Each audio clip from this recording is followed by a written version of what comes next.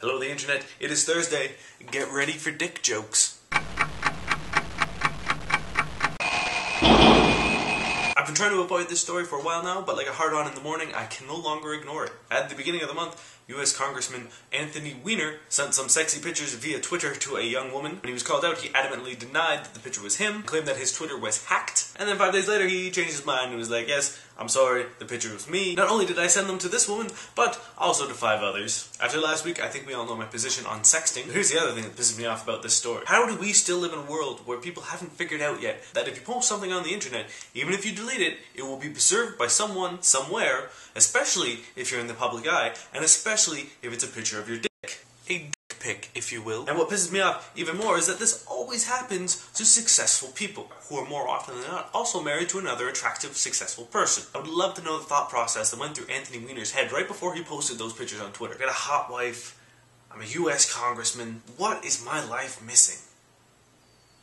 Showing people on the internet my dick. And why even use your personal Twitter account? If you really need to show your drunk off to the internet, that's what chat roulette is for. When did Twitter become the be-all and end-all for affairs? I remember when sex scandals actually involved sex. But apparently sexting isn't nearly as bad as sexing, because only 30% of people polled want to see Weiner resign as congressman. The majority agreed that what he did was unethical. They also agreed that it wasn't illegal. This to me is another clear sign that we are creeping towards my prophesized slutpocalypse.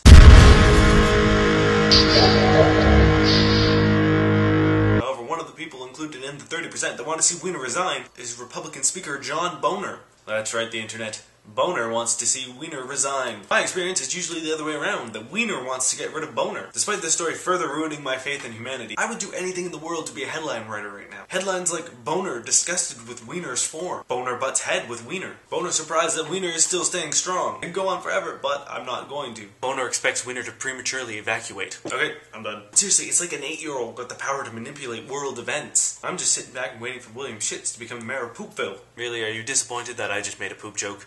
You, it's my show, I do what I want. Thank you for watching the internet. My name is Dave Miller, and this has been your wake-up call. And don't get me wrong, I like naked pictures as much as the next guy, but at no point in time have I been sitting next to a fireplace with a glass of brandy, smoking a cigar in a velvet housecoat, looking at my cell phone and saying, yes, those are exquisite breasts, perhaps I will frame this one. Because if there's one thing that is definitely not classy, it's sexting. The lens is dirty. The lens is so dirty. I'd love to know the thought process that went through Anthony Wieners. This whole video is about wieners and I can't even say wiener. Wiener.